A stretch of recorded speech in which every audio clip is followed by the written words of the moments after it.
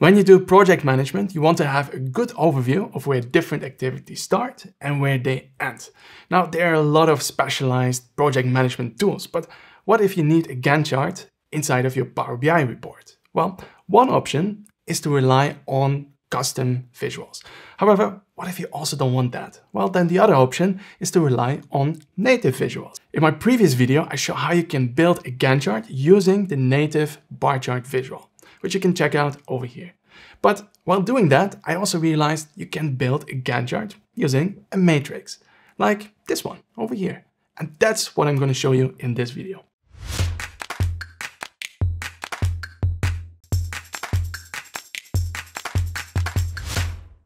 Welcome to How to Power BI. My name is Bas, and if this is the very first time for you visiting this channel, then make sure to hit that subscribe button if you want to stay up to date on all of my videos in which I share everything I know about Power BI. Now let's see how we can turn a matrix visual into a Gantt chart. Now, of course, we need to first insert a matrix visual. So I go here to the visualizations panel and insert a matrix. Now for this matrix, we want to have project on rows, and if you have a category, you can place that as well onto the rows so that we can expand down to the next level. And here for the columns, we need the date. Now the date comes from my custom date table, which is called dim date. So I'm going to take the date field and put it onto columns. Now in the column headers, you see there's starting dates for the different projects. Now let's jump to the data model for a second, where you see that we have our projects table with all of the project related data. And we have a custom date table, and it is connected on the fields date and starting date in the project table. And that's why in the column headers, we now have the starting dates. Now what is next is that we need a measure that returns a 1 if we have a date that's either on or after the starting date and on or before the ending date. So let's create this measure. So let's insert a new measure, and let's call this measure conditional formatting for the Gantt chart. All right, so let's do this step by step with variables. So the first variable is going to return the starting date for the different projects. Now, over here, we want to find the minimum date, the minimum start date that we have in our project table. Now we cannot leave it like this because we have dates in the column headers, which then determines the filter context, which we need to remove with a calculate function. So let's put this expression inside of a calculate function. So I want to calculate the start date, so the minimum start date, and I'm going to remove the filters on our date table. Now let's close the calculate function and do the same thing for the ending date. So I'm going to copy these lines and then paste it over here. And the only thing that I need to change is the name of the variable, which is going to be my end date. And over here, I want to have, well, the project ending date. And it doesn't matter if I have here min or max to find the start or ending date, because there's only one start or ending date for each project. All right, so now that I have these two variables, we can check the relevant period. So that's going to be my next variable. So here we have the project period. Now for this variable, I want to return true for dates that fall within a project period. Now to do this, we need to take each date and then compare that to the start and ending date. So we can do this by using a min function, and we take the date within the filter context. Then we can compare that to the starting date, which needs to be equal to or above the starting date. Now this is not the only condition that needs to be true, because we also need to check if the minimum date, so the date within the filter context, is before or equal to the ending date. So this will return true if we have a date inside of the project period, and otherwise false. All right, so now we have all of the components that we need to return a 1 when we have a date inside of the project period. So that is going to be over here the result variable, where we can say if we have project period true, so over here you can just say project period, then we want to return a 1. Now let's return this result. And now we can use a measure on our matrix visual. So let's drag it onto values. Now here you see it returns a 1 when we have a date that falls within the project period. Instead of ones and blanks, of course, we can use conditional formatting, which is going to be the next step. So now we go here to format, and then we can go to conditional formatting, and we want to have a background color. Now, then we can go to advanced controls, open the conditional formatting settings, and here we're going to format by rule, and we're going to base it on our measure, CF GANTT, and here we can set up our rules. Now we're going to have two. The first one, there we want to say if it's equal to 0, then we want to have white, and if it's equal to 1, then we want to have a bar in blue. All right, and let's click on OK. There you go. Now, of course, there's still the style of the matrix itself, which we can change over here in the style, and we can switch to maybe minimal. Now that already starts to look a little bit better. Now, of course, you still see the ones. Now this we can fix by going back to conditional formatting, and then also apply it to font color. Okay, and then also here, advanced controls, and then we set up exactly the same rules. So CF GANTT, we are going to have two rules. We want to say is equal to 0, is equal to 1. Then we want to have white and blue. So exactly the same. Let's click on OK. And now you don't see the values anymore. Okay, so you have to decide for yourself if you want to have bars for the category level, because if we now go up, then you see it applies it to the category level. Okay. However, if I expand down, now I don't apply any conditional formatting to the category level. You can do this. So then you have to go back again to advanced controls, and here just change values only to values and totals. But for this example, I'm not going to do that. As I don't apply it now to the category level, let's turn off the subtotals. So I go here to subtotals, turn it off for rows, turn it off for columns, and now it already looks a little bit cleaner. Now let's then also have a look at the column headers. So here, these are determined by a date field. And it can be that if you have, let's say, a short date, that your Gantt chart becomes very wide. Okay, now one way to fix this is to do the following.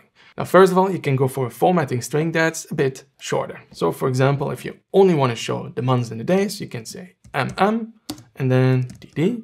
And you see that already doesn't take so much space anymore. Now, what if you are still not happy? Then you can go, well, column by column and make them less wide.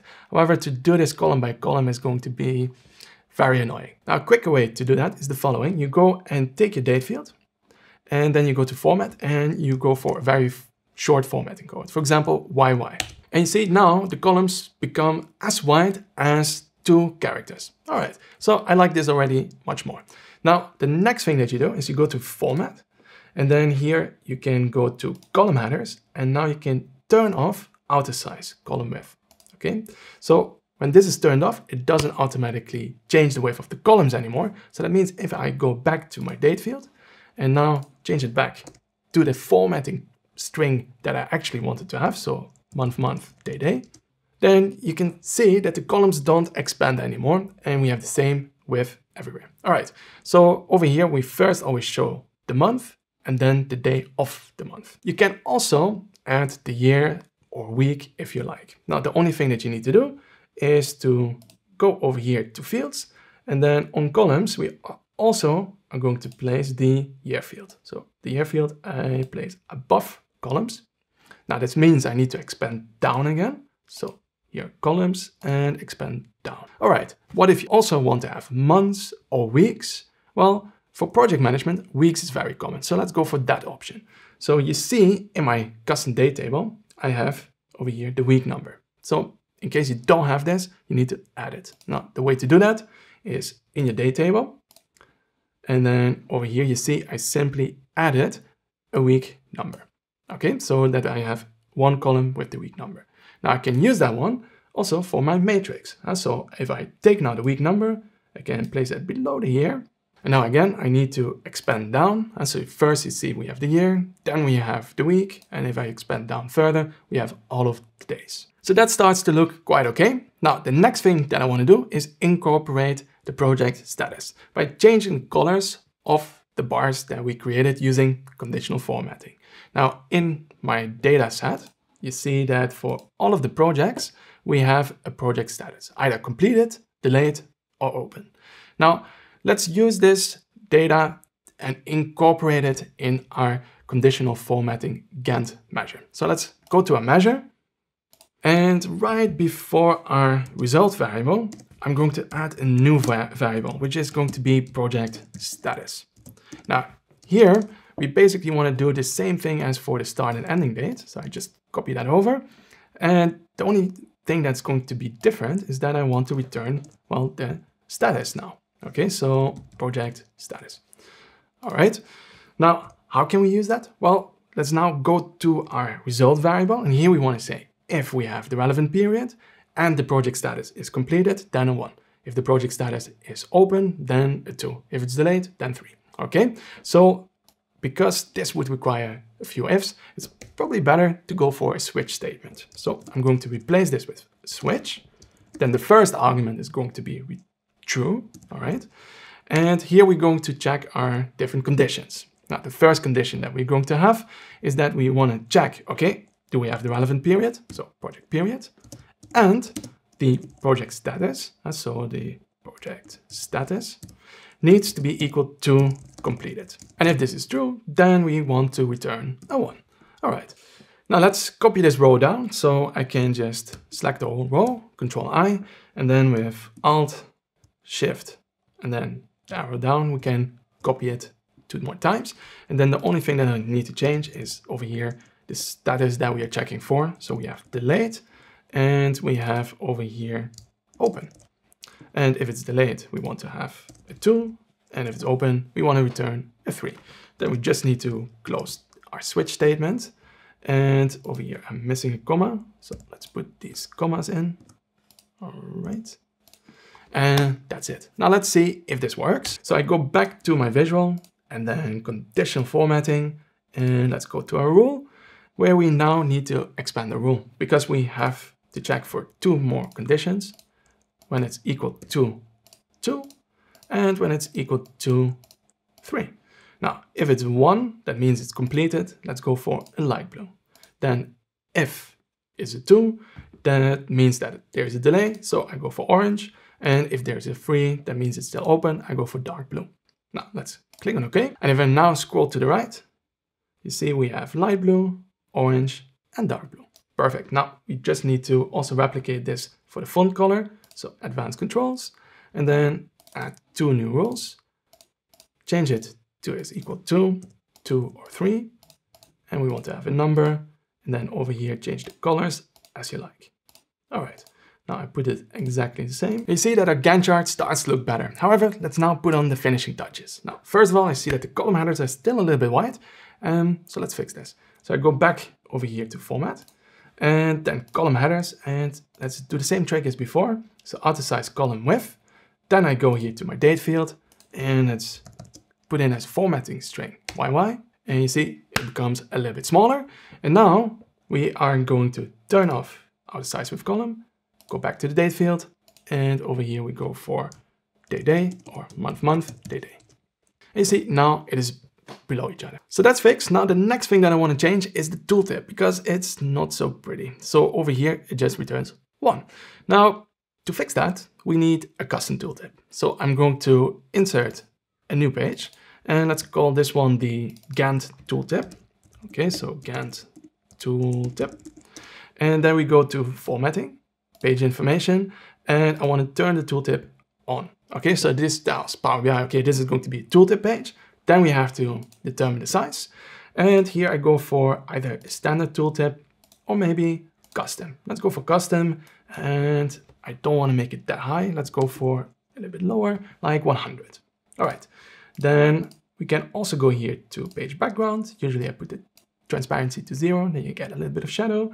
And the page alignment over here, place it wherever you like. I'm going to put it over here in the middle. Maybe let's change the page size for the moment back to tooltip, so it's a little bit bigger, and then put it in the visuals that we want to have on the tooltip. Now I'm going to use a simple text box, and here I make this text box as wide as the tooltip, and here we can simply type in the text that we want to show. So first of all, I want to show the project name. So the project name, I could just go over here, click on plus value, and then search for project and project name. There it is. And click on save. Now let's see what happens. If I now go back to page 1 and I select the visual, go to format, Then over here we have the tooltip. Let's turn it on. And then here under options, you see we can go for report page and then select that tooltip that we just created.